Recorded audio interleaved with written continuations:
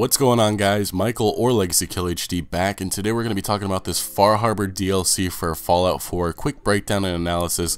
I'm going to go piece by piece and try to give you guys a quick analysis and tell you my thoughts and what I'm expecting from this. So let's get right into it, guys. So right off the back, we get our first look at this settlement, or possibly the main settlement of this Far Harbor DLC. Is obviously up here. It kind of gives you that Point Lookout feel in a lot of ways.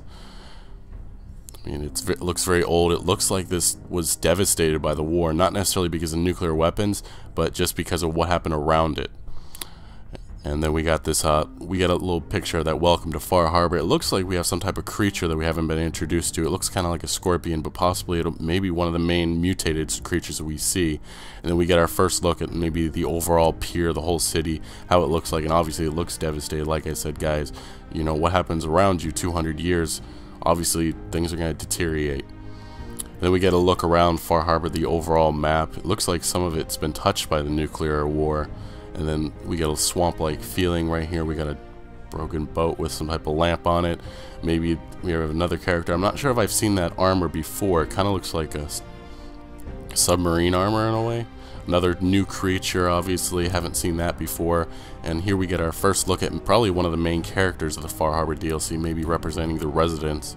And obviously here we go, another swamp possible creature. And then there's Nick Valentine and the Far Harbor walking around. We get our first look here at the Children of Atom, who I'm guessing are going to be the main antagonists of this DLC. And here I'm guessing this is going to be a possible location for Children of Atom, maybe their main location, well, obviously, and then possibly here's their leader. And I'm guessing it's going to be built on maybe a fort where there was nuclear weapons that maybe didn't get used. And then we get our overall look at the goals and some of the nuclear war that probably did touch some of these people. And possibly this may be the Children of Atom's main settlement. And we got a boat that's been destroyed with the Jaws-like creature, and we're back, I'm guessing, to the pier. In this main DLC and the audio, you can just hear the anger between the residents and maybe the Children of Atom. I'm guessing we're going to have to take a side if we want to be on the Atom side or if we want to be on the resident side.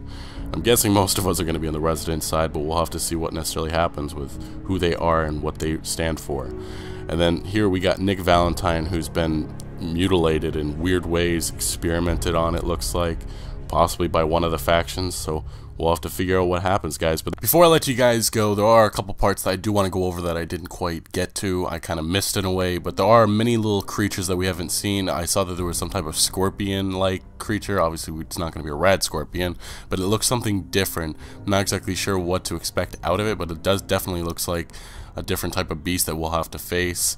And then we got a couple of little picks at some of the new weapons and armor that I'm guessing we're going to be getting in this DLC.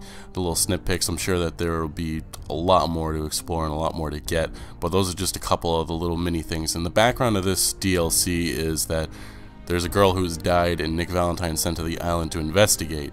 So obviously I'm guessing the Children of Atom do something, maybe in a ritual sacrifice of some sorts, and then the Far Harbor residents don't seem to like it, obviously, and that's where we get our main story. And then we get a first look at possibly maybe one of our companions.